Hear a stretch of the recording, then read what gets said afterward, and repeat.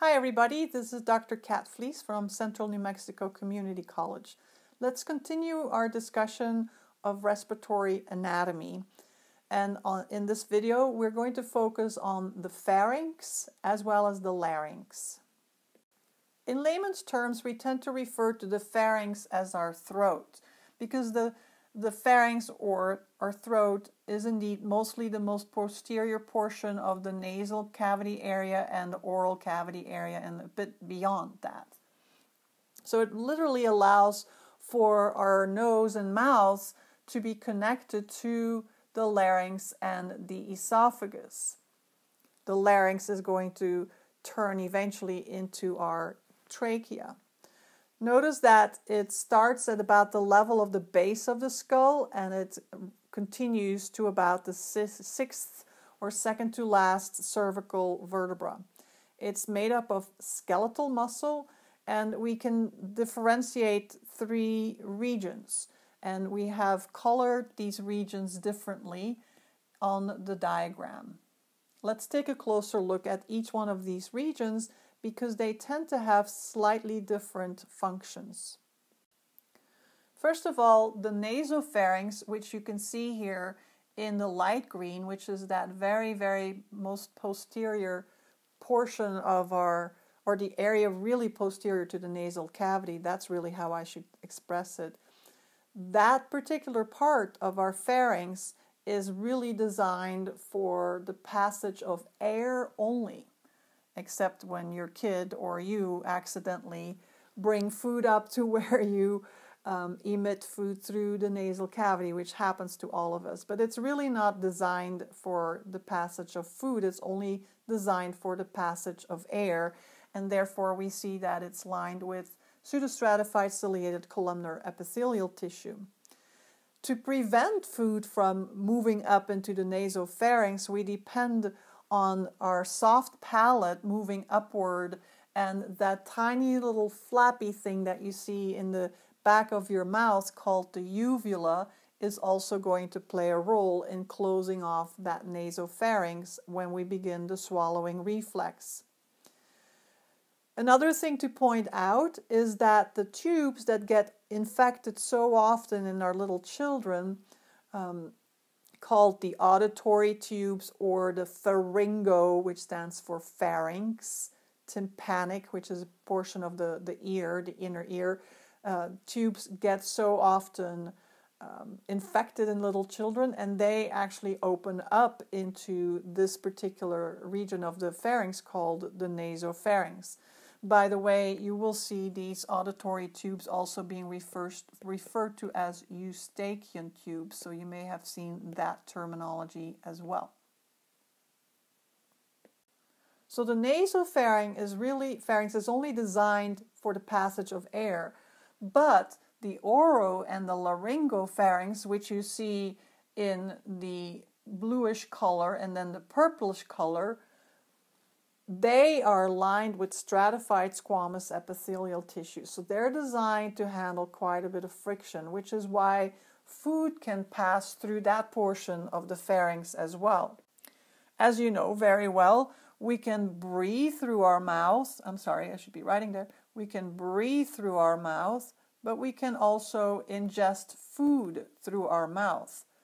And consequently, our mouth has a dual function. It's part of our respiratory system and, it's part of our digestive system, but at some level you can argue that it's also part of our respiratory system.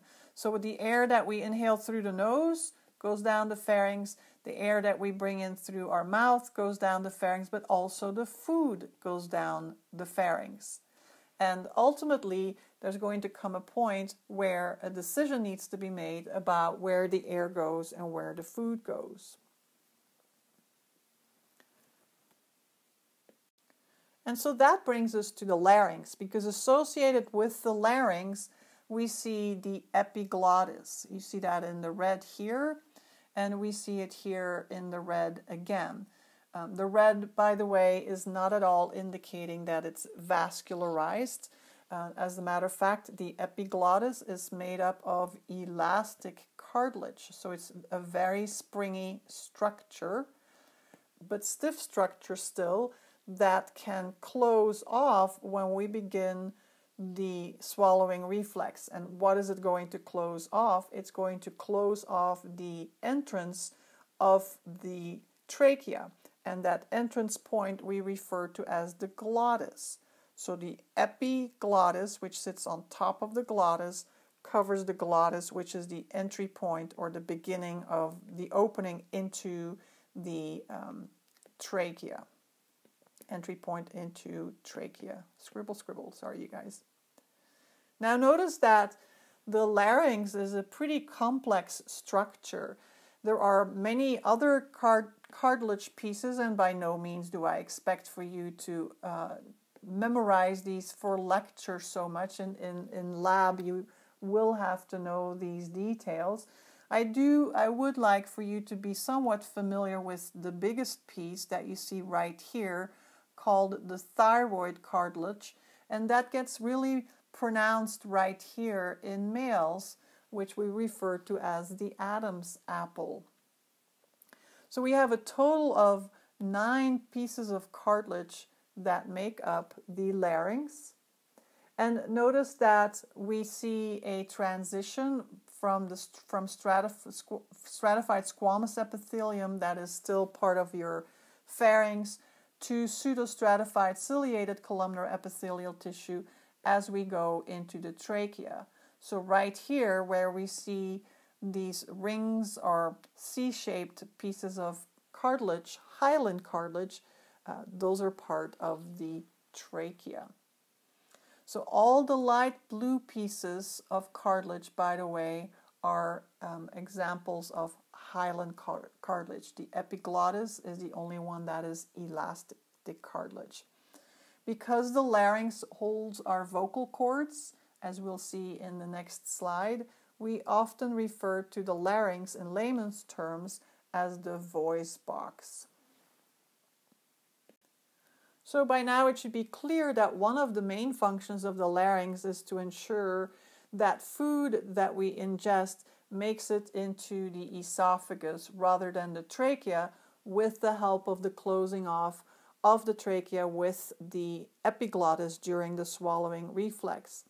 We also have vocal cords present in the larynx. So this is a superior view into the larynx, where it's as if we're sending a camera down your throat into the larynx. And there we see that there are these folds that are very poorly vascularized right here. This is, I'm going to use a different color.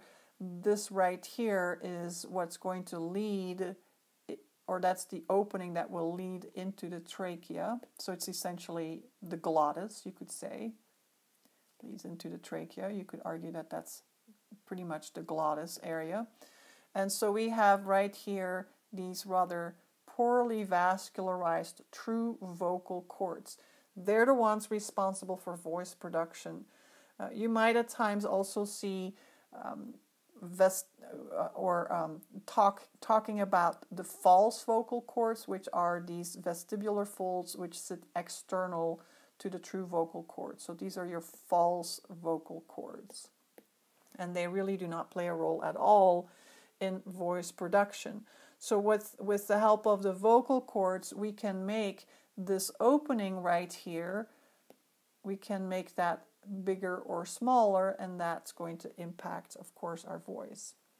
During the swallowing reflex, we will also notice that the larynx actually moves superiorly. If you put your fingers on your thyroid cartilage, remember the prominence that we have in the thyroid cartilage is your Adam's apple, and you swallow, you'll feel that that Adam's apple moves superiorly. When our epiglottis closes with the help of sphincter muscles, we find too that we can cough and we can actually sneeze, but we also close the glottis with the help of the epiglottis during a maneuver we refer to as the Valsalva's maneuver. And we depend on this maneuver all the time. When we go to the bathroom to defecate, we literally try to close off the glottis with the epiglottis to trap air in our respiratory tract, and that's going to help us increase the pressure in our belly.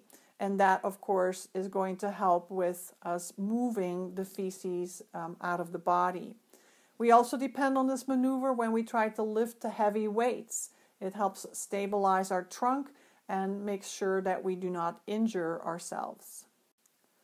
So far we have discussed the nose, the paranasal sinuses, the larynx and the pharynx and the larynx, I should say. We're now ready to move on to the trachea, which we'll do in the next video.